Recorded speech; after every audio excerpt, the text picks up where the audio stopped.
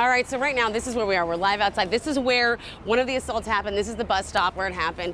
And so we're going to start seeing an increased presence, right? Well, we're already seeing that right now. We've got a Seattle police officer stationed outside the courthouse, and we're going to start to see a whole lot more of that.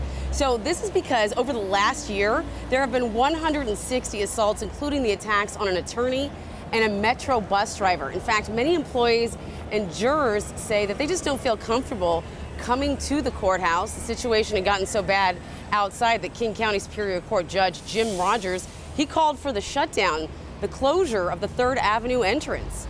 Well, last week, King County Council responded, approving $600,000 in emergency funding for security.